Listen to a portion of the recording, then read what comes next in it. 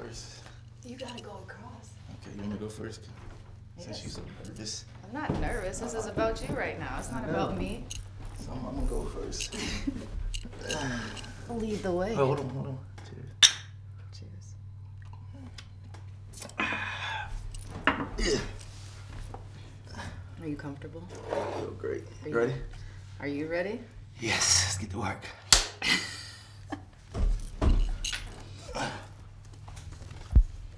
Are you the greatest of all time? I'm not the greatest of all time. I think I played 10 years. I think in my era, I would say, for my era, yes, but you know, everybody there was different. So you got guys that was great that I looked up to, like Ray Lewis, that was the greatest at his time. Palu Malu, Pittsburgh guy. Lawrence Taylor. You know, it's different eras that you know you can't. It's hard to say that because the game changed so much. So I think in the time I played, I think I held my own and did what I did to help change the game. So I like it. I have to agree. So just kind of take me through. Not everybody knows your life story. Yeah. Not everybody knows Aaron Donald, the human being outside of NFL. But when you started playing football from childhood through high school, through college, all the way into the pros, just kind of give me a little journey. So born and raised in Pittsburgh, we in my childhood home. Well, probably moved here when I was about 3-4 years old. Been playing football since I was 5 or 6 years old. Started playing when I was 5. I actually quit when I was 5. First position I ever played was center. And then obviously I quit that year when I came back when I was 6 years old and played fullback, linebacker pretty much a lot of my career. I always wanted to be a linebacker. Growing up, a quiet kid, didn't speak much, had an older brother, older sister that, you know, they had to speak for me. And, you know, if I needed to ask my dad something, ask my mom something, I was quiet. And my dad used to always tell me, speak up. If you don't never speak up, ain't nobody gonna never know what's on your mind. So, you know, football was always a way for me to express myself, get out my comfort zone. You know, a quiet kid, you know, off the field, on the field, show a lot of emotions. You know, we got a family, a football family, you know. So it's like, from as a kid growing up playing little league football, you always dream about playing in the NFL, right? So, you know, you do good things as a kid growing up, and then you get to the high school level. I'm actually tried to play linebacker, but you know, dad's like, nah, you gonna play D-line. So my dad always told me D-line was my God-given gift, you know, but I always thought D-line was like the fat guy position. I didn't want to never be considered a fat guy. So, you know, to look back at it, you know, I think I made a good decision to stand with D-line. Had a lot of success in high school. My D-line coach, DeMond Gibson, Coach Gibbs, we still talk to this day. Got a great relationship with him. He taught me a lot of things in high school to help me dominate, you know. But again, when it was time to get the scholarships, didn't have too many offers. We had Pitt, I think Toledo and Akron. You know, a lot of teams, a lot of schools felt like I was undersized for my position. Didn't think I'd be able to translate what I did in high school to college. And they was asking, do you think I can get to 300 pounds and things like that? But, you know, it take one school to believe in you, and Pitt was that school for me in my hometown when I was born and raised at. So, you know, full scholarship at Pitt, chose to go there, work my butt off to, you know, have a lot of success there, and got drafted to the St. Louis Rams. So before we get into the draft with the Rams, in your college career, did you ever kind of think about, am I going to go into the league? How am I playing? Am I being recognized? Just what was that like? So my true freshman year, so I actually came to school late. So I was a guy that had to pass my SAT or ACT test. So it took a while. I ended up passing the last test. So my dad found a trainer out here, Dwayne Brown. Ended up being my trainer that trained me for the rest of my life. In 12th grade, I would work with him to get myself conditioned. I lift weights with my dad, you know, to prepare myself because, you know, while all my other peers was already starting college and experiencing that, I was still waiting to trying to pass the test to see if I even, you know, got to go to JUCO or if I get to go to college right away. So I started August 5th, the day of camp, and I went down there in great shape. Didn't start my freshman year. Felt like I should have started, but I think it was one of the best things that ever happened to me because because it just showed me that I got to keep working. My whole life playing football, I was always the guy. You know, I was always a starter. And now, you know, coming into a Division I college, I felt like I dominated right away, coming in late, but it didn't play out how I thought it would play out. And you know, there was games I played 5 snaps, there was games I played 15 snaps, but I just kept working. It pushed me and motivated me to, you know, to continue to just work with my craft, get to where I needed to be as a player. Came back my sophomore year, was probably, you know, my first big year in college, had some success. My junior year was a year that, you know, let me rewind back some. So my sophomore year was my first big year in college. So, you know, I started feeling myself a little bit, started enjoying college a lot more. People would know me on campus. So I would feel like, I kind of felt like I kind of got a little satisfied. And my junior year was a good year, but it wasn't a year that I could have did a lot better. You know, I felt like I didn't put the body of work in the same way I did my sophomore year. And you know, I went from 10 sacks to 6 sacks that year. So I thought about leaving early because I had my daughter. Got my grade back. I think I got like a 4th or 5th round grade, and I was upset about it. But I got to provide. I had a conversation with my dad in this house, right in the dining room. I sat there and talked, and I told him I'm gonna come back for my senior year because I want to be All-American. He was like, "You're making grown man decisions now, you know, and you got to stand on that." And I came back more motivated than ever. We'll work out with my trainer, Dwayne Brown. On any day we had off, I'll be with my guy training. And the film, when it came to the film study, I was nonstop in the film room. I'll be there an hour early. I would watch film by myself. I would put about 4 chairs together, take a nap before meetings, and get ready for practice. And you know, and that just became my routine. I would watch film with my coach, my D-line coach, Coach Noakes. He taught me how to watch film, how to break down film, how to study my opponent to play faster. And once I started to do that, my senior year, it was like, it was lights out from there. I kind of, you know, I had my best year yet. You know, ended up winning a bunch of awards and, you know, having a lot of success. But again, it was back. I don't think he's the biggest guy. I don't think what you did in college is going to translate to the NFL. So it was always that same thing being said. Then you go to the Senior Bowl, you dominate. It's like, okay, maybe maybe he can do that, but I don't know.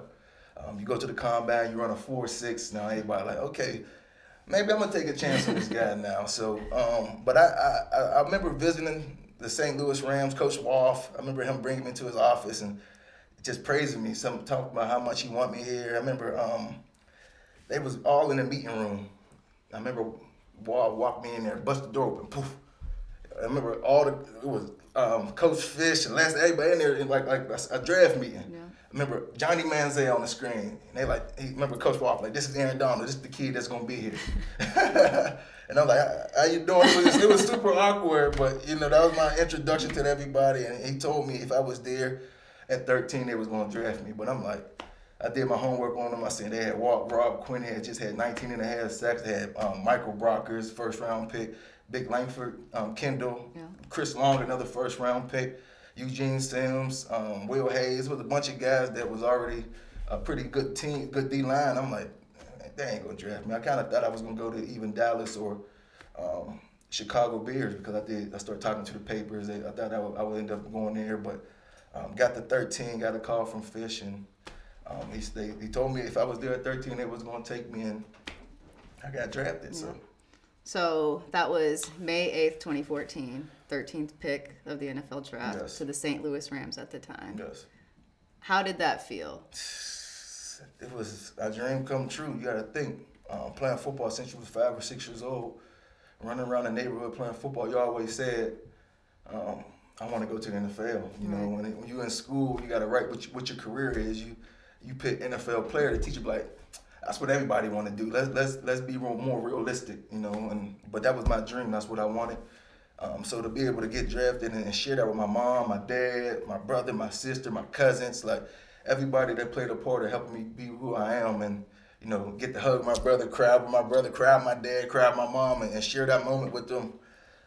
It was special. It was super special. And like I told my brother when we was in that bathroom crying, it's time to work. Let's be great now. And I got there and we went to work. So you oftentimes talk about, obviously, your parents, but a lot of times you talk about the male figures in your life. Mm-hmm. You know, kind of environments that they don't always have the best role models in their parents, the best role models in their siblings. You always talk about how that plays a major part. People don't always know how big of a family man you are, how much you love your family. So what does that mean to you to be able to share a lot of these moments along your career with your parents that raised you, your brother, your sister, you know, just everybody? I think that's one of the best parts of my career. You know, having the success I had from a kid to high school to college to the pros, it was always to go out there and make my mom and my dad proud. You know, so I was like, it's get on nerves. I didn't try to make you cry, but I knew it was gonna happen. Yeah, but it was like if I played football, it wasn't what everybody else thought. I wanted to know what my dad thought what I did. Like if my dad praised me and told me how. It's okay. I need some tissue real quick. You want to come sit on my lap? Golly, man. Sorry. God damn. My bad. Thank you, please. Don't do that. No. there might be a few more. Golly. Big Boom, you need some? But it was always, you know, it wasn't what everybody else thought. You know, if my dad was to say, you did a great job and you did I didn't care what nobody else said. Like my dad always said, if he love it, if he like it, everybody else is gonna love it. And you know, from Little League to high school to college to the pros, that's always what it was to me. You know, if my dad called me and told me how I did in the game, I didn't care what nobody else thought. I was good. So it mean the world to share moments like that with my parents, with my brother, my sister.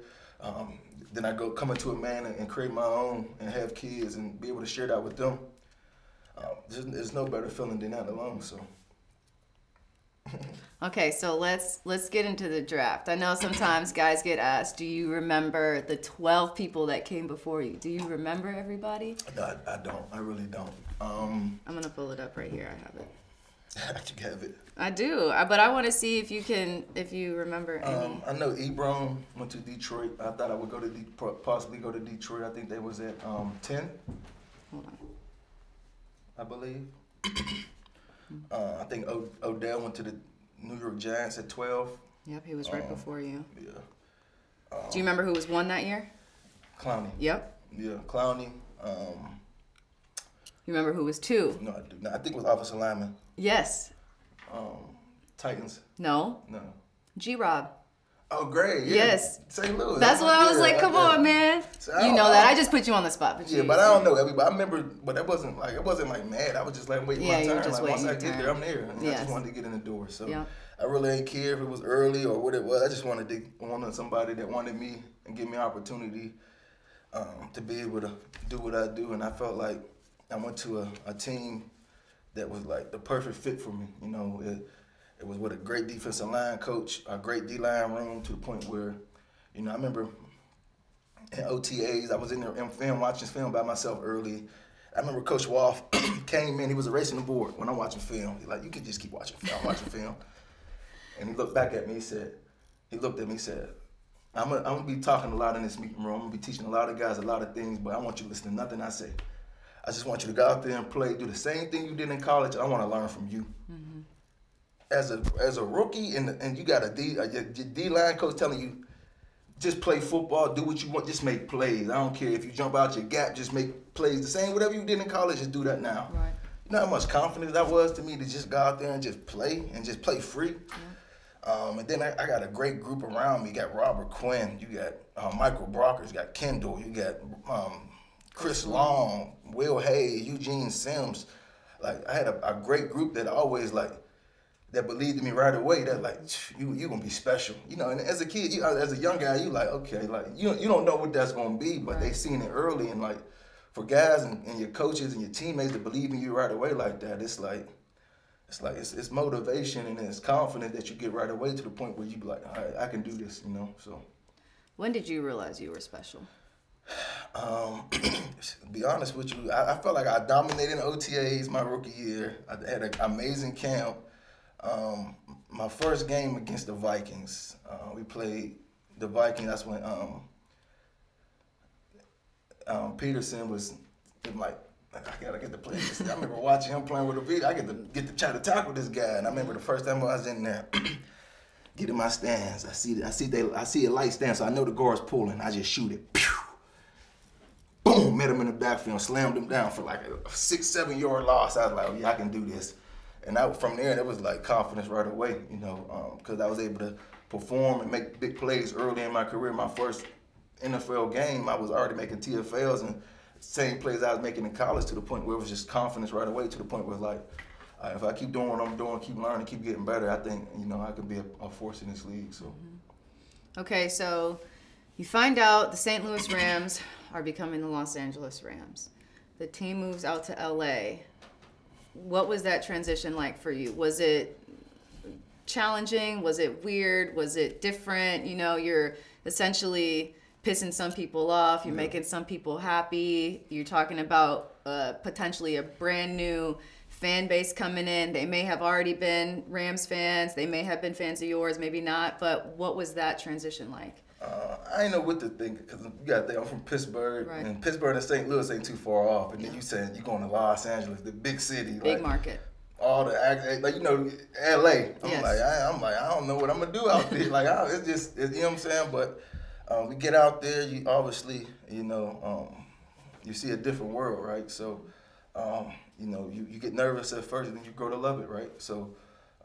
Had the opportunity to meet a lot of good people, have a lot of good opportunities off the field. As far as marketing wise, there was a lot better. So put a bigger smile on my face once I started seeing that too. But you know, it ended up being at first a nervous thing, but it ended up being a great thing at the end of the day. You know, been there 8 years now. I'm going on 9 years. So you know, that's home now. You know, that's home, and you know, I'm happy that the move happened how it happened. Obviously, I love St. Louis. I love all the fans that was there that supported us, that supported me early in my career, but was able to, you know, transition and go to Los Angeles and create a fan base there, and a great fan base that helped us, you know, do a lot of great things there. So how do you stay grounded through all that? Going into a big market where sometimes a lot of guys go in, they get overwhelmed, they've got all kinds of distractions and all of these things that take their mind away from, in your mind, the number one focus, which is football. So how do you work through that? And at that time, you're still young in your career, but you're a leader in the locker room. So potentially being a leader and taking other rookies under your belt, and as they're coming out there and they're bright-eyed, you know. For me, it was like my dad always told me, always stay true to yourself, right? So that's how I'm always going to just be me, no matter who I am, how they see me, what I make. I'm just Aaron at the end of the day. The same guy always been. Obviously, you get older, you mature, but I'm still the same person. And I just never let my surroundings or what I accomplished or what I got change who I am. So it was always the same mindset, to work, keep working, and to be a productive player that's trying to, you know, do great things and help my team to win. And that was my mindset. That's how you gotta think. I started working out when I was 12 years old.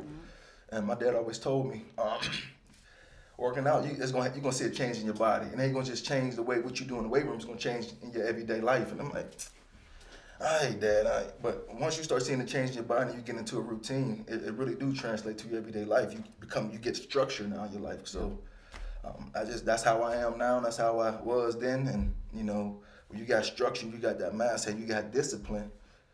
It's easy to stay on course, and as long as guys with you and you know, follow your lead, they'll do the same thing. So.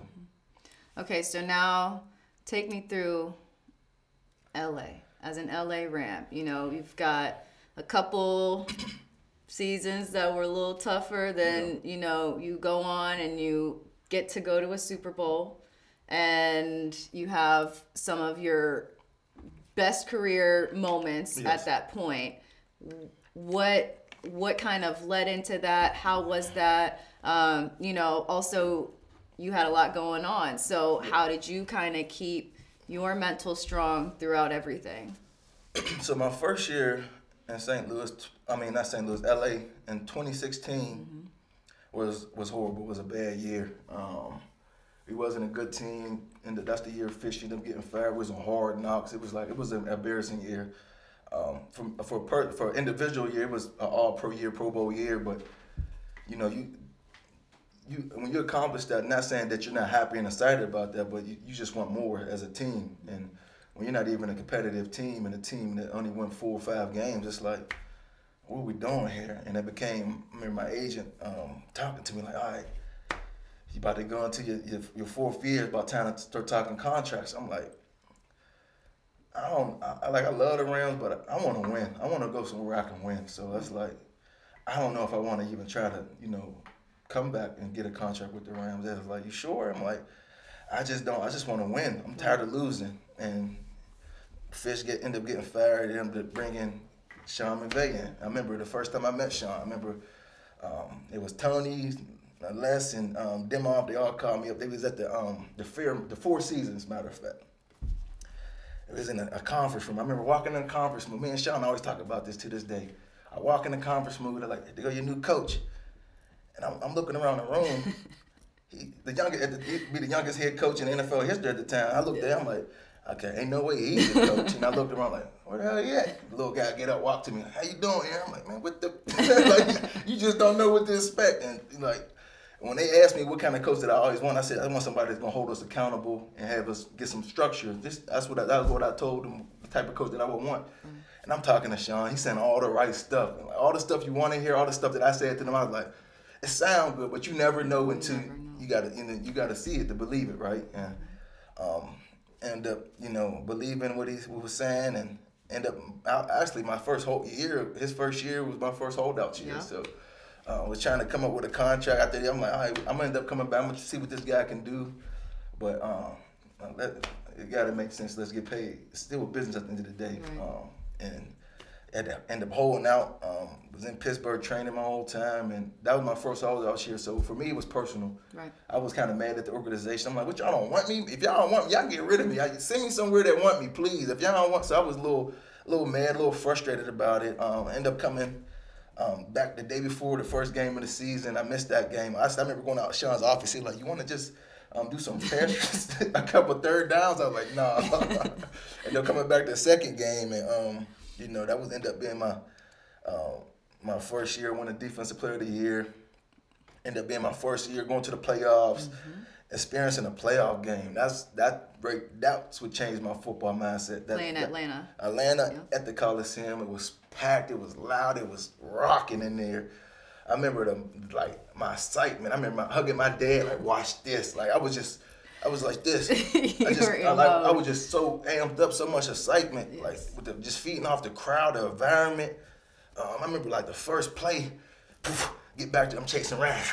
You better throw the ball. I remember it was 3 and out, but I remember going to sound I couldn't breathe. I was just like, I remember Ease, a guy I played with, one of my best friends to this day, Dominic Easley. He's like, bro, just calm down, bro. Just breathe. Just do the same thing you've been doing. I was just so amped up, but I just felt like after the first play, I just was like, but that's when I realized like, this is what you train for. This is what you work for. It ain't about the individual accolades. It's about getting to that point to playing big games like that. Regular season is good, but playoff football is different. The speed of the game different. The atmosphere is different. Everything's just different. And that's what, after that season, I was like, oh, I was so hungry to get back to the playoff game and do more now.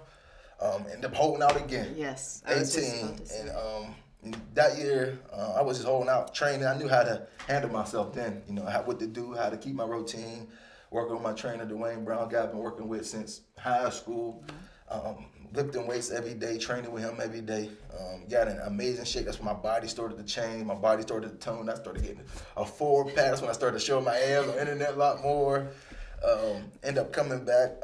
But that in 18, I didn't take it as personal. I wasn't mad. I was like, it's just business. We'll figure it out at the end of the day. Came back in 18 and I wasn't worried about winning individual accolades. It was just all about dominating, doing everything I can to help my team to get back to a playoff game and do more. Right. And it was a fun year for us. I think we dominated. We went on I think we went 8-0 straight. I'm like, we was just an unstoppable team. Offense is scoring a million points a game. We get the pass rush all game. We getting sacks.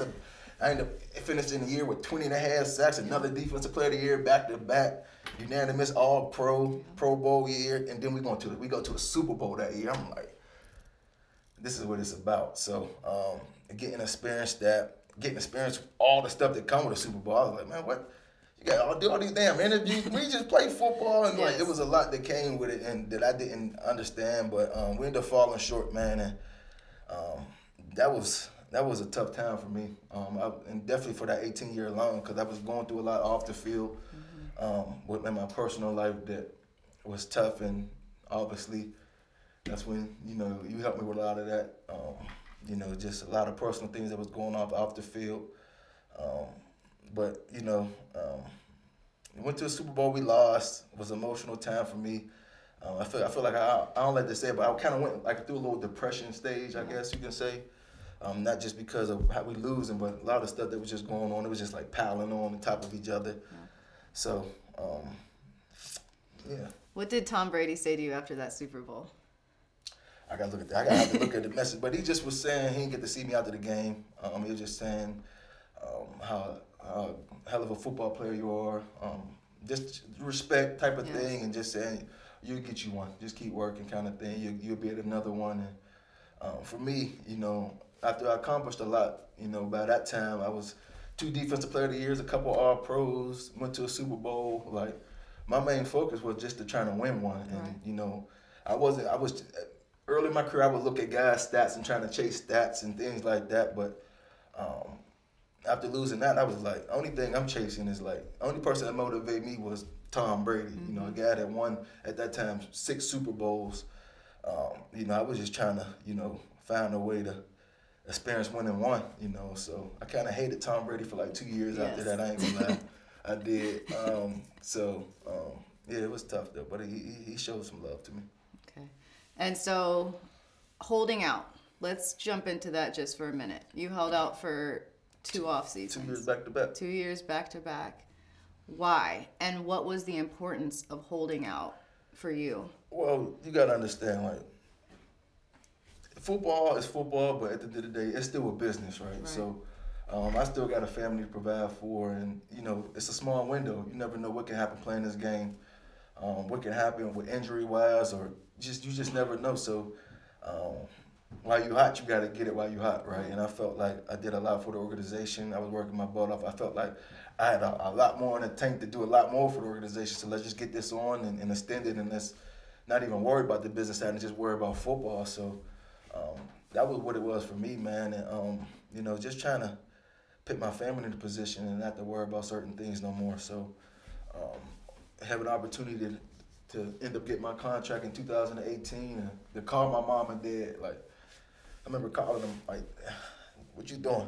I think I called my dad first, like, what you doing, Dad? Nothing, man. What you doing? Hey, nothing at the house. You can hang them up now, man. Everything on me now, I just got my contract. You can retire, man. Everything on me now. You good. I said, what? You good, man. It's on me. I got called. My mom did the same thing. So for me, that's what it was about, because obviously my mom and dad birthed me, put me into this world. But growing up in Lincoln, Leamington, with a lot of friends I had, got a lot of trouble. I had friends that was murdered. It's easy to get yourself in trouble when you got structure, though, and people in your life that keep you on the right track, that keep you motivated, to make sure that you're doing everything you need to do so you ain't a victim in these streets. Saying thank you ain't enough when you got great parents, right? So I felt like to be able to call them and tell them, you can hang your shoes up. You ain't got to worry about when the next dollar coming. It's on me now. It wasn't no better feeling than that. It felt good to do that. So thinking about it, get a little emotional, but it felt good to do that.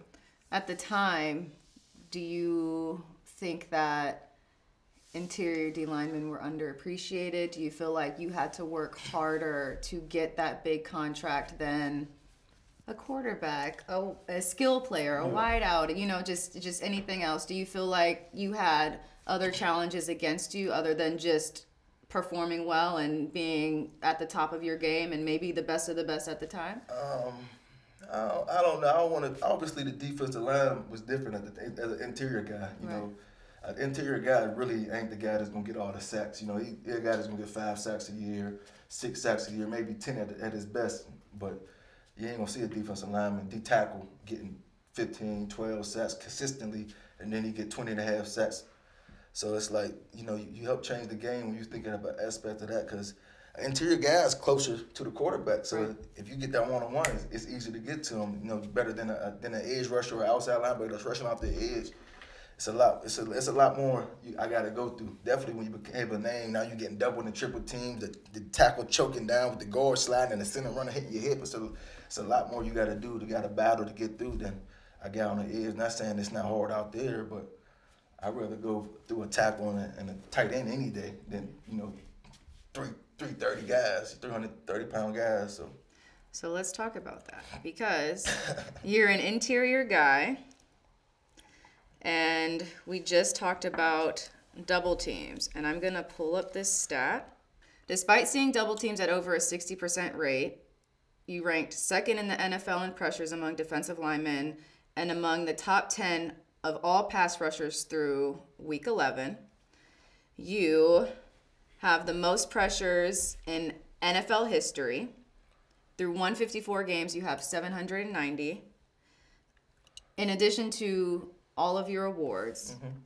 You Pro Bowl every year, All Pro 8. Only time you didn't get it was your rookie year and the year you were injured. I want to pull up the percentages of double teams. 90%. Basically. At least at 60, they lying. It was at least 95%. No, I have it on here, but I wanted to pull it on there. Sorry, y'all, hold on. Since 2017, you faced 1,797 double teams. How many triple teams? Hold on.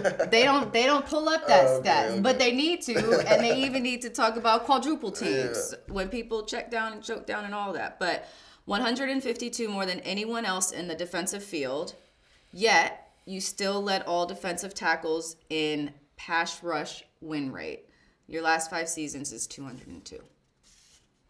While we're talking about stats, you're third in sacks amongst active players with 111.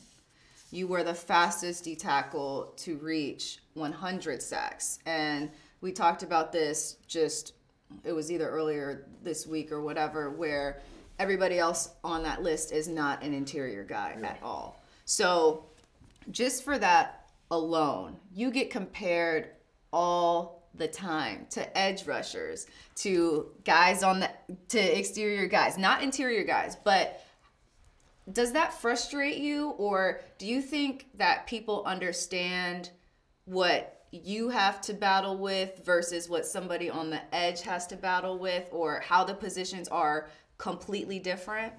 Nah, it don't frustrate me. It's like, you got to think, I'm a defensive tackle. It's like a different world. And when you a defensive tackle, you got the world talking about the greatest of all time, and he might be the greatest of all time. You talk about Lawrence Taylor and all these great players. It's like, if anything, it's a compliment to me. It's like, because how many defensive tackles that's being compared with the outside linebackers, like every single year. It ain't even about the interior guys no more. Not to say they're not great and good players, but it's like this guy is doing things that's never been seen as a defensive tackle. So let's try to compare him with some of the greatest edge rushers that did it. And I just feel like it's just a testament to my body of work that I did, right? The nonstop in the weight room, the nonstop conditioning my body, the nonstop in the film room, the time and the effort that I put into football was all year round. Every single year I've been playing in the National Football League. It's not like I'm a guy that take 2 weeks off. If anything, I might take a week off, and that week I'm still in the weight room probably once or twice that week. So when you put the body of work in, and good things come off. Like my dad told me all my life, hard work pays off. When you put that body of work in, it's going to show. And I did what I needed to do, played the game how I needed to play the game. I left everything I had out there every single week, every day. If that was even in a meeting room, at practice, or in a game. I went to work. I did what I needed to do. I played fast, played 1,000 miles per hour, and and everything fell in place how it was supposed to fall in place. So. Okay, so to make this known, normally when you talk about that stuff, you normally say, I play. I'm actively doing this. You just said, I played. I did everything I needed to do. Where are we now? 10 years, 10 Pro Bowls, 8 All-Pros, 3 Defensive Player of the Years. And Rookie Defensive Player of the Year. Rookie of the Year, 2 NFC Championships, 3 NFC West Championships. Went to 2 Super Bowls, won one, lost one. I'm complete. I'm full. I think the passion to play the game is no longer there for me. I will always love football, but to think about going through another camp and another 17 season, I just don't got the urge to want to push myself to do that no more. I'm burned out. You know, if anything, the best way to say it, I'm full. I'm complete. I'm satisfied with what I was able to do in 10 years, and I think it's time for me to, at 32 years old, to retire from football and, you know, jump into the next step of my career in my life, and that's time to move on. Did you accomplish everything in your career that you ever dreamed? I accomplished everything and more than I even thought was possible. Coming to the NFL, I just wanted to, you know, get there and be the best defensive tackle, but to be considered the best player in the National Football League, to be considered the best defensive player in the National Football League, to win as many individual accolades I did, and win. I just feel like it's nothing I didn't get to feel as an individual success to team success. I feel every low and every high that I can feel from the game of football. Was able to make a good amount of money playing this game, to be able to provide for my family. So it's like, you know, when you talk about that, I dreamed big dreams. I had huge dreams, but I surpassed anything that I thought was possible. Not saying I didn't believe it, but I just thought my dreams was big. From just working my ass off and putting the body to work, and it just jumped 20 times above what I thought was even possible. So I'm at peace, you know, and I knew I was gonna retire, but you know, after that Detroit game, walking off the field, you know, I'm usually after a playoff loss, I'm usually the guy that's gonna be mad, don't talk to me, don't look at me. But I walked off the field with a smile on my face, like just taking it all in. I remember waving at you, blowing kisses at y'all, waving at the fans, hugging Coach Henny, talking to Cad, walking off. I remember before we walked in the locker room, giving Sean with a big smile on a big hug. He said, "That's it." I said, "That's it." And you know, I was at peace with it. You know, I wasn't mad. I was proud how them guys played. I was proud how this last season even came to fruition for me. It's like, had a bunch of young guys where I didn't know what to expect. You know, I didn't even expect us to be the team we was, and I had a fun year. Like, I got to enjoy every moment of that year, to watch the young guys grow and become the guys of the team and have success, and be a part of just taking it all in. You know, that was my main thing going into this season, was just to go back to how I was as a kid, just enjoy playing football again. You know, that's what it was, and I feel like I got to do that, and I was proud how them guys battled. I felt like we should have won, but we fell short. But I was proud how they fought to the last play, and I was proud of the way everything played out. I was satisfied. I was at peace with everything, and then, you know, it just was one of them things where you just know. You know, it wasn't like second guessing it. It was no second guessing it. It was just at peace with it. I remember in the locker room taking my stuff off.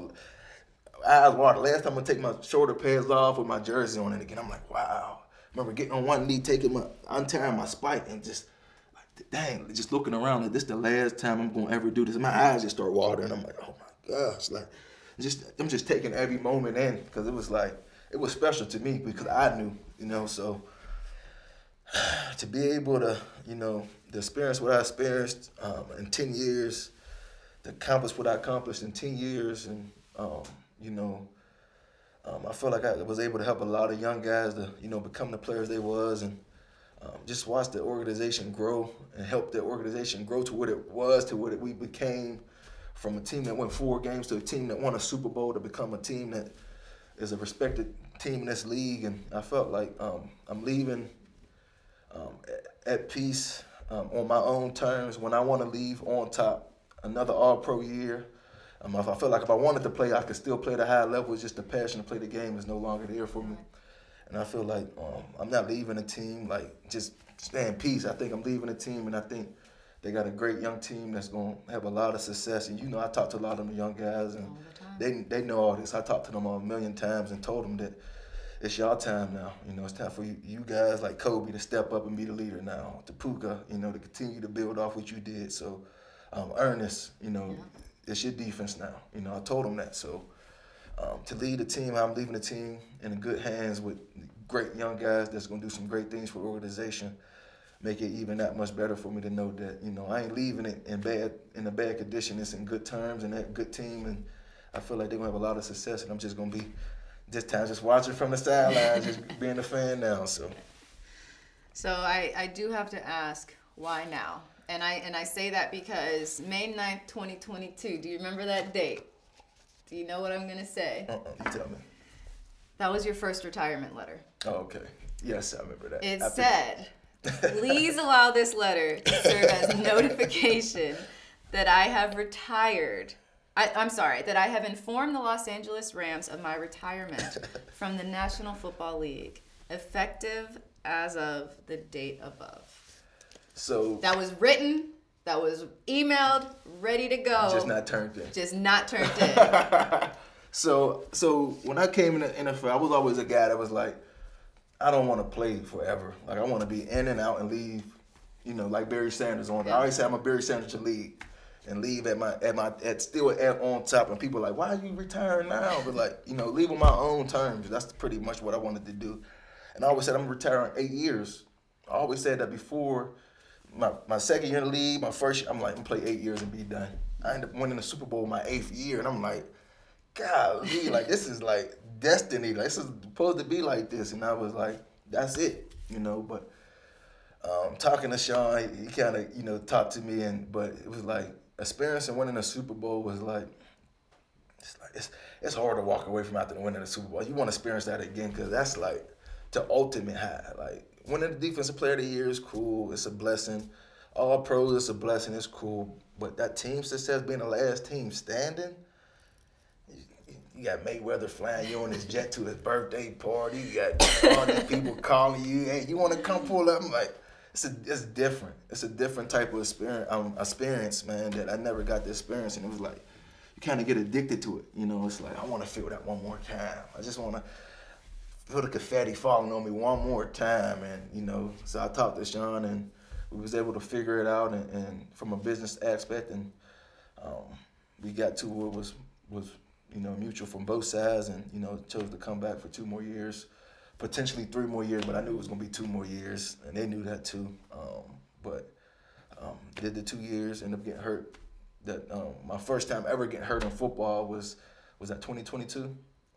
It was, that 2022. Yeah, so that was my first year in my whole life, my whole career, ever getting injured, having surgery, had to sit down for weeks. I'm like, this is, like, it went there. And I was a little depressed stage then, it was tough. So, but you were also, what people don't really understand is you work out all the time. Yeah. So to literally be forced, you'll be like, oh, this is sore, I gotta go work out. I'm like, just relax. It was tough to have to sit down for 2-3 weeks. Nothing. You could not do anything. I can't even do no arm, because you can't you got a cast on, you can't let it sweat. I was like, I'm gonna just do some abs real quick. But then came back, and then, had the year we had, and, I was at peace with everything. And 2024, 10 years, and 32 years old, with a wife and 4 kids. Got my Ready brand that I got that's doing great, that I invested in early. And, the development company we got going, Donald Development Group, with me and my older brother, that's doing great. Got some affordable homes we working on in Pittsburgh area, in Wilkinsburg, 38 units. So that's something that we build, and obviously AD99 Solutions continue to help that grow, continue to build that, be able to be more hands-on with that now, and potential to help that grow so we can, just not be in the Pittsburgh area, but, expand outside Pittsburgh. So it's things like that I look forward to, as obviously being able to be home with my family, spend more time with my wife, and just be a dad. I love being a dad, love being with my kids. My 6-month-old baby beast, my 2-year-old's a monster. my 7-year-old obsessed with football, so watching him play football. My 10-year-old daughter autistic, and trying to get her into she continue to do art, continue to do some sports because she's 5'7" and she's 10 years old. So and get her into some sports. So just watching my kids grow and the same effort and time that my parents put into me to get me to where I'm at, to live on my dream. I just want to give all that to my kids now to help them live out their dreams. So obviously, any opportunities that call and present themselves, if it makes sense to me and my family, I'm all ears. Potentially down the road with some acting stuff, we working on that. So, yeah. But I'm an open book, man. I'm just anything that come my way, opportunities that's gonna come my way. I'm all ears. I'm listening. But right now, my main focus for this year is just being a family man, being home with my family. Continue to work on a Ready brand. Continue to work on a development company. Continue to build on 8099 solutions, and that's my main focus for this year. But I'm just excited about being a dad. So you still know all my questions because I was gonna say what's next, That's but it's it. that. What I will say is, an amazing husband. You are just attentive. You're kind when you want to be. No, I'm just kidding. But you pay attention to the small details. You really just kind of make sure that everybody is set up for success, in the sense of you make sure that everybody has what they need to be able to be their best throughout the day. So whether that's me being a mom, working from home, you make sure I've got what I need to be able to do that stuff. The kids, you are the best father. They tell you that all the time. My daddy's my best friend. They'll like, I don't care about anybody else in this world, but my daddy is the best in the world. They love you so much. And I think a lot of that is just attributed to how you are, how you raise them. And a lot of that comes from obviously how you were raised. But everything that you had poured into you, you make sure you pour that into everybody else. So even when we're going through seasons and you are coming home from work, no days off, you're working out, you're doing treatment, you're taking 2 or 3 hours out of your day to really be a dad, make sure kids have their homework done, you're playing with the young ones, then you go back and you finish up your film study because you do that for hours, and you're in bed by maybe 11 p.m. or midnight. Yeah. And then you're up at 6 a.m., maybe earlier, doing it all over again.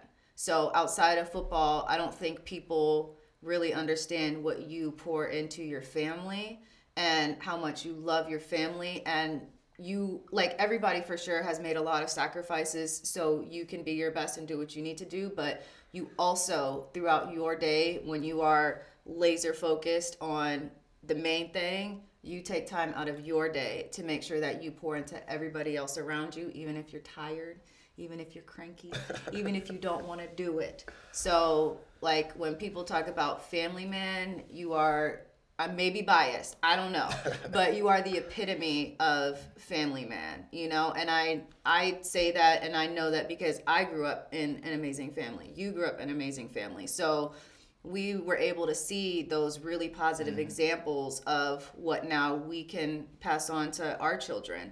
And so I just think that is so special of you, and how, you'll give up going to events or even some big moments to just be home with your kids and play with your kids and spend time with your kids and be like, I'm gonna be late because I want to put them to bed, or or I don't really want to do that tonight because we're just gonna stay here and we're gonna watch a movie and everybody's gonna sleep in the room. Like you really are that. So I don't tell you all the time. Thank you, baby. But I just felt like that's important for you to know, but also for other people, other fans to know that's who Aaron Donald is. Outside of everything you did on the field, that's who you are. And so with that, I'm just going to jump and say you had a lot of positive role models. We kind of talked about this a little bit, but you pour so much into the community. And you do so much for young kids, a lot of it unnoticed and unknown. But what does that mean for you to be able to do that and potentially, be that role model for somebody coming up. And it's not just in sports or football, because Exactly. there's guys and young guys that we talk about, or just young kids in general, male, female, where you're like, oh, they could be a great NFL player or a college player, whatever, but it's not just about that. You know, they can go be a scientist. Their grades are awesome. Yeah. You know what I'm saying? You tell people to keep a good head on their shoulders, but what is that for you, being able to be that role model and that influence on the next generation? Well, I think having an opportunity to be who I am as a football player and be able to, for these kids to look up to me, right? So when I speak, they listen. So they had an opportunity to motivate so many kids, to inspire so many kids, and be a guy that they can see and they can touch, right? And it ain't just on TV. I can joke with them. I put them in the headlock. Yes. I'm just me, right? So I want them to see that, and I want them to feel that. I want them to understand that when you put the body of work in, the things that you can accomplish. And it ain't just about sports. Because if you put your time and your effort into anything in this world, beyond sports, that's just trying to become a teacher, become a doctor. If you really put the time and the effort into that, I learned that from my father, that you can surpass anything that's possible. Like I told you, I dream big, but I surpassed things that I like from just working. And I really put time into that, effort into that. So to be able to share that with these kids and show my emotions to these kids and let them know that I'm a real person, you know, that anything you put your mind to is possible, right? So because a lot of these kids now, a lot of people speak to them, but they ain't gonna listen, you know. But for me to have that opportunity to catch their ear and for them to sit there and listen to me and look me in my eyes and feel what I'm saying is real, because everything I speak is always from the heart. You know, I hate when somebody trying to put a card in front of me and tell me to read this. I be like, no, let me just ask me a question and I'm gonna just speak from my heart. Right. Because that's when it's more real. That's when people can feel and relate to it a little different. So to do that, man, and to grow up in an environment I grew up in and see my friends that had so much potential, that chose to go a different way, that end up going to jail, that chose to try to break into somebody's house and they get murdered. You know, just hanging with them the day before and I get a call from another friend saying so-and-so just got killed. Like, these guys could have been in the same position I was in. They had all the potential in the world to do anything in this world, but they chose to go right instead of going left the right way, right? So,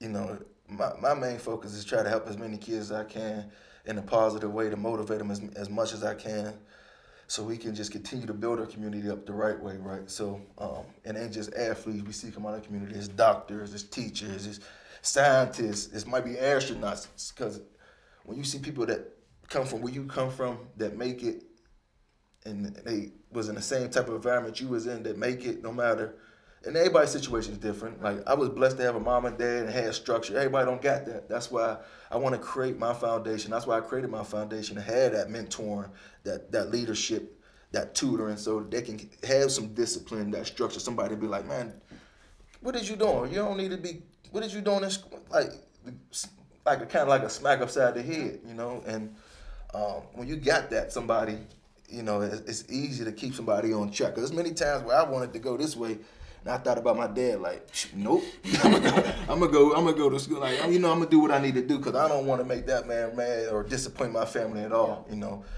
Because I remember my dad told me, I ain't got much to give you, but you got that last name, you better not embarrass it. And I feel like I did pretty good, you know, helping this last name, that Donald name, grow to what it is today. And my mindset is, you know, to help the next kid to do that for them and their family. So any way I can help them, help these kids, help the next generation, that's what it's about. And, you know, I think, you know, it's a blessing to be where I'm at, but it's more of a blessing to have an impact on these kids that I have. So I'm just going to continue to do my part regardless of what's going on, and motivating these kids any way I can in a positive way to stay on track. So, what sort of legacy do you want to leave behind, both on and off the field? Well, for me, legacy is everything. You know, when you talk about, you know, nobody lives forever, right? So my mindset was always, I want my last name I want our name to be like to live forever kind of thing. And you create all springs and things, but I'm talking about as far as like have an opportunity to put my name down pit, the weight room, the Aaron Donald's Performance Center. That's going when it's all said and done and I'm gone. That's always gonna be there. That's my name. Our last name's gonna last forever. When you walk, you're gonna see that Donald name right there forever. When we creating this development company, we doing these great things for these communities and building these things like that. When it's all said and done and I'm gone, my kids gonna have an opportunity to help this grow. That's forever. That's legacy. When you talking about now being in a position to continue to build and create generational wealth, because it ain't just about us now. It's about our kids and their kids and their kids and their kids to the point where the Donald last name is like the Kroenke family. You know, honestly, you know, it's wealth. Yes. You know, and I love Mr. Kroenke. Every time I see him, I say, you know, you adopted me, right? So I will always love and appreciate the Kroenke family, Mr. Kroenke, because they changed our lives, right? So it's a blessing, man. It's like sometimes it's surreal. Sometimes I can't believe where I'm at today, and the things I'm able to build and do and grow. But you know, that's a part of life. You know, I got the opportunity to play 10 years in the NFL now. At 32 years old, retiring, I'm really starting life now at 32 years old. So I feel like I got a great head start in life. Now it's time to really anchor down and get to working. You know, the next chapter. I'm excited about the next chapter and all the things that come with that, and the future, what the future hold for us and for me. I'm just ready for it. I'm excited about it. You know, it's not a sad day. It's a celebration. Having a nice little drink with a mimosa. That's it, just a mimosa. But you know, you usually drink champagne when you celebrating something. So this ain't a sad day. This is just a celebration. Memories and think about all the great times, the great things you did, all the great things I'm going to do in the future, and just look forward to that. So. Okay, so talk about greatest of all time, right? You are a first ballot Hall of Famer. Do you think you're a first ballot Hall of Famer? In my mind, you are. So let me be clear. I say that. What are your thoughts on that? Not to sound cocky or nothing, but I think from what I accomplished in 10 years and the things I was able to do, I will agree to that. I think so. Humbly, I would say that. But I do believe that, you know, you look at some of the greatest defensive tackles that did it, I felt like, not to sit, like Warren Sapp, John Randall's in the world.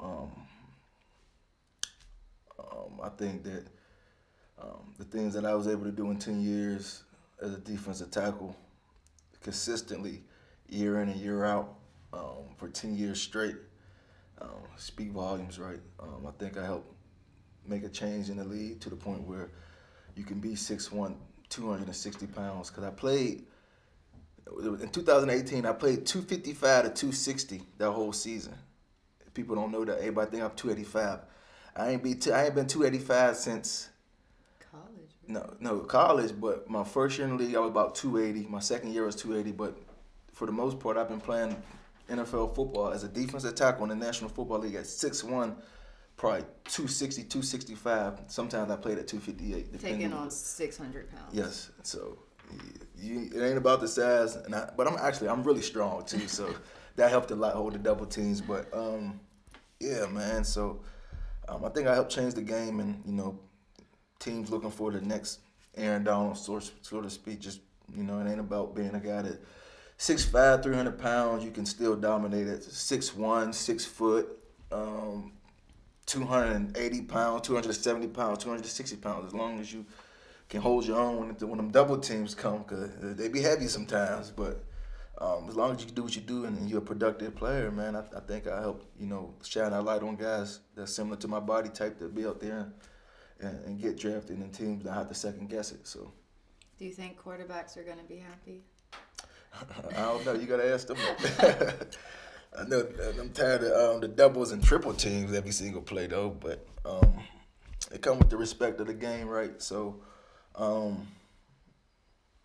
know, to have to battle through that week in and week out, you know, study film and like, okay, I see the one-on-one. I know if I get the one-on-one how to beat this guy, but let's be realistic. I'm got to worry about this guy coming. How can I defeat it? The study of the game like that. It come with a lot. Football, it ain't just Sundays what people see, man. It's a lot of film study through the week. Definitely at 30-plus years old. As you get older in this league, it's a lot of you got to do to take care of your body. So it's like when you go home, you're really not home. You know, you come home, I try to spend time with the family for a minute, then I go watch film. Then I go spend time with the family for a minute. Then I get in the cold tub. I spend time with the family. Then I get in the steam room, the sauna. Then I spend time with the family. And then it's at nighttime when the kids is in bed, I got the game ready on my knees or I got the boots on. And then 11:30 at night, it's bedtime. I'm ready to do it all over again. So it's a real commitment with football. And definitely as you get older, you got to find ways to keep yourself fresh, keep yourself healthy. And it's a lot of recovery stuff you got to do at home. That's like, it's like, it's the same thing every day, and it get old, but it's what you got to do to be able to stay fresh, stay ready to, you know, play a football game and be able to dominate because it sucked to go into a game and you got aches and pains. So it's a lot better when you're feeling good, your mental's good, and you're able to just go out there and just trying to find ways to make plays. So it's a lot that go to it, people, that the world don't know, the world don't get to see. But football's a real job. It's a real commitment. It's a lot that go into it, man, and had the opportunity to do it 10 years strong and put a lot of time, a lot of effort into it. Off season wasn't off seasons to me. No. Really didn't get to travel a lot. Only times I had was the weekend, and that's one day, and then it's right back to work. So it was a real commitment, a real effort, a lot of time that I put into the game of football. That's like, you know, to say that, do I think I'm the greatest of all time? I can't say that, but I can say I'm one of the greatest of all time for sure, I think. So, I don't think there would be too many arguments with that, about me saying that. I respect all the greats that came before me, that was able to change the game, but, you know, the game changed so much, the eras change, and I'm done. It's going to be the next, you know, whoever is going to be the next best guy that's going to do it consistently. And there's going to be another guy after that and another guy after that. That's just how this league works. So 20 and a half sacks. As a defensive tackle. As a defensive tackle. Like, I don't know. I had a bunch of TFLs that year, too. Yes. Should you have been NFL MVP? And how do you feel about the NFL MVP award? Well, in my opinion, I think that, and it's not no shade, but I think the MVP award, it should be more like the best quarterback award, because like there's a lot of great quarterbacks, don't get me wrong, but every single year I don't think the best player is the quarterback. I feel like in 2018 I felt like I promised to God I wasn't trying to win it, I didn't care about it, but if it was a chance for me to win the MVP, it should have been that year, because you got 20 and a half sacks as defensive tackle, probably like 20 plus TFLs, and then I helped take my team to a Super Bowl. It was like a no-brainer. Unanimous All-Pro year. It was like, but I don't think it's an award for a defensive player, or like I think it's just a quarterback award, and I say that with utmost respect. I don't ain't no shade to nobody, because there's so many great players, but there's guys that dominate that deserve an MVP or award that's not a quarterback some years, and it's like you might as well just don't call it don't make it the best player in the league. Just say the top quarterback in the National Football League. They got to change that award if they're gonna do it like that, because every year's not a quarterback. I know they're the money guys, but come on, man. It's like, is there anybody out there right now where you're like, that could be the next Aaron Donald? I know you don't really not like the next Aaron Donald, the next, but I would say T.J. Watt. He's a guy that consistently been doing it every single year, and like he's a guy that's going to consistently get 15 sacks for you, 20 TFLs, probably 2 interceptions, maybe a touchdown for sure. So he's a guy that been doing it consistently, that I felt like, you know, he should won a couple more defensive players than he kind of got snubbed a couple of times. I ain't gonna lie, but you know, if you talk about somebody, because I'm big on, you got to show me more than 1 or 2 years. Yes. It got to be. It ain't no, he dominated 1 year, got that now. It's like, what he doing now? It's like, you got to be like, not 2 years. It got to be like, I got to see it multiple times. You got to be consistent when I watch you. So He consistently dominate year in and year out. So that's a guy I felt like if anybody, they need to be chasing him and trying to, if they want to look at stats and trying to accomplish something, I would look, what did TJ do this day? He had 3 sacks. Damn, I got to try to get 3.5 sacks, 4 sacks this week. So he's that guy right now, I think. Okay, last one. I'm sorry. Because I just thought about it. You said TJ Watt, Steelers. Every time we are in Pittsburgh, people will walk up and be like, hey, man, when you coming home? Like, what's up? You gonna put on that black and gold? Like, you from here? I love the Rams. I don't want to, retire nowhere else but with the Rams. I told Sean when he first got there, after that first year, I was like, as long as you're the head coach here, I want to be here. I want to continue to win as many games and create what we can create together. I don't want to go nowhere else but here with you. And I got the opportunity to do that because the relationship, the bond we got, I feel like it's special. It's beyond football. Again, we talked about earlier, all the personal stuff that was going on. Yeah. He helped me with a lot of stuff too. Yeah. And never asked second guess. It was like, okay, that's always first before football. Yes. And even if it was a phone call, you good? Or he just called me to the office just to check on me. And like, for me, that's way deeper than football. That's real love right there. So, I wouldn't want to play for another coach than I got right there. So. And so I do have to ask this because you talk about the Kroenke family. In addition to the many teams he's a part of, you were able to be drafted to a franchise, play 10 years with that franchise, and retire with that franchise. That's rare. Very rare. So when you talked about kind of going through first contract negotiations and you were like, I just want to win. I don't know if I want to be here. I want to go somewhere to win. And then Coach McVay comes in. What does that mean to be able to stay in a place for the entirety of your career when some guys have to jump around? Yeah. They maybe come in as a rookie, but they don't get their big contract with that team. But I think that's what made it that much more special, winning the Super Bowl. I remember hugging Mr. Kroenke and telling him that's what y'all brought me here for. I remember hugging Les and saying this is what y'all drafted me here for, to accomplish something like this. So to come to an organization where the first 3 years we ain't even a competitive team. We got all the talent in the world. We're a good team, but we won in 5 games, 6 games. We're not really a competitive team. And to help build that to a playoff team, to a team that make it to a Super Bowl, that falls short, but found a way to get back and win it and succeed and have success and get to experience that with the fans, with the organization, and then with my family.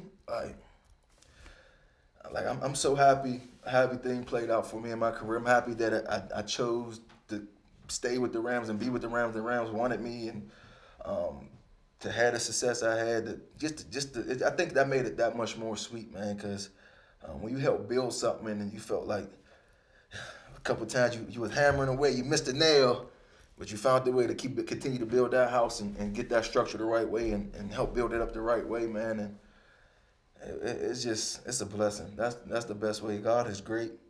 You believe in God.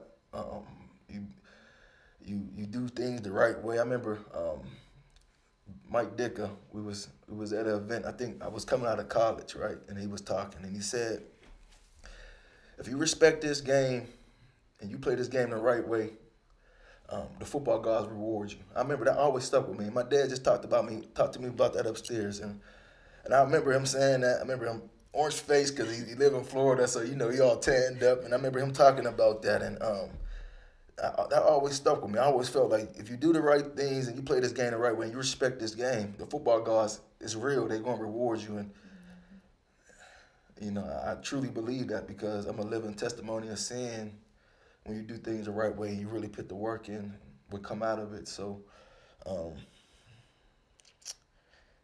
It was a one hell of a career, something that I can be proud of, something that I can continue to look back and show my kids, old highlights, old memories. You've already started. Yeah, but I'm just really looking forward to just watching them be great at whatever they want to be great at now, and putting all my time and putting my effort into them. And, you know, like my dad, from little league to high school, even in camp, early in camp, because I was at home in Pitt, did not miss one practice. With every single practice, if I had a bad practice, he'd look at me like, you practice the way you play. You know, you half-ass at practice, you're going to half-ass in the game.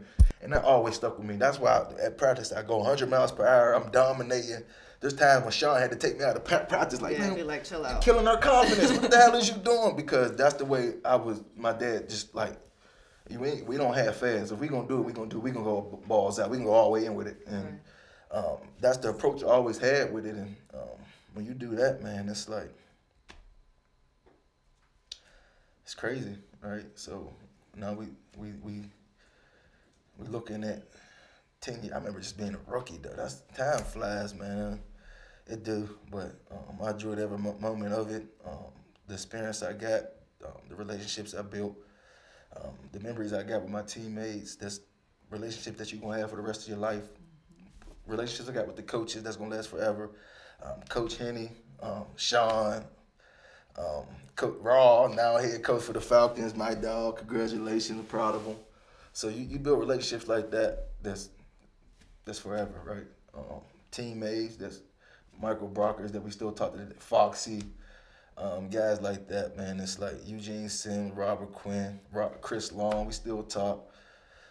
So I still talk to these guys that my rookie year, we still got a group text we text. So these is bonds and brotherhoods that's last forever, and that's what it's about, man. Memories and relationships that's like that, and football did so much great things for me, man. And you know, I can't thank the game of football enough. I can't thank the organization, the Rams organization enough. Can't thank Mr. Kroenke enough for, you know, not just having me the opportunity to help build the organization, but, you know, Keeping you there. You know, keeping me there and helping me, change my life financially and my family's life financially forever, and putting us in a position where we can continue to have that financial thing grow and invest in certain things or create our own lane and path now. So I'm forever grateful, forever blessed, and I'm just in an amazing place, happy, proud. You know, all the emotions that's like I'm on like cloud nine. Like I don't know how else to express how I'm feeling, but just at peace with everything. So I know you might not miss OTAs and camp as much, but I think the home opener is September 8th. When that comes around and you are... I'm there. I'm there and you're there and you're watching. I'm like, get up. Get the boy, let's go. But I don't know. I'm going to be excited, but that's one thing. What are you going to miss the most? I don't know. Sean asked me that, what I'm going to miss the most, but I think I'm going to miss like the locker room presence of just being with the guys, like the jokes, all like the meeting room, cracking jokes, and like the whole, I'm going to miss that a lot. I can say that now, but as far as like when the first game come out, I'm going to feel, I don't know. I really don't know. I can't tell you that until I experience it. Yeah, so, but I can just tell you right now that I'm excited, I'm happy, and I'm not like, I'm not like second guessing nothing. Like maybe I can, I'm cool. To that point, let me be very clear, because people are in my DMs and I'm getting messaged all the time and they're like, please don't make Aaron retire. Please give him to us another year. Like, I want to make it clear that this was your decision. Yeah, it's my decision. And I love all the fans. Yeah. I posted something on social media with just me dancing. But it was just, I'm just happy, man. I was excited about doing this. Excited about finally get to share it with the world that I'm retiring. But it wasn't me getting a new contract or us getting or a new edge rusher or getting traded. I don't know, but it was just me just seeing something. I liked the video I seen, so I put it on my story, and it was just how my emotion was feeling at the time, getting ready for this interview. And tomorrow, with today's Thursday, tomorrow Friday, this will be shared with the world as far as the retirement thing. And are you ready for it? I'm ready for it, man. I'm just ready. So I'm excited and I'm happy. Any last words? Any thank yous? Anything else that I feel like I thanked everybody. I thanked the organization. I thank my parents, my mom, my dad, my brother, my sister. I thanked you. for being there for me and helping me get through a lot of tough times, and you know, being my rock. My kids, can't thank my kids enough. Just my family, friends that was there, coaches. There's so many people to thank, but you know, everybody that know me know I love you and I appreciate you, and everything you did to get me to this point, to you know, have the success I had. It's a blessing. So I'm gonna look at this camera, and when the kids watch this and they're old enough to understand, your father was the greatest of all time. Okay, so let's just be clear. He may be humble, and he may just kind of. I don't play football. I gotta be. I was pretty damn good. But greatest of all time, and I'm not biased because I know my and I know football. So greatest of all time, and you guys have the greatest dad of all time. So. Thank you. All right. That was good. Oh, thank you. Thank you. Dude. Oh, you finished the day. Okay.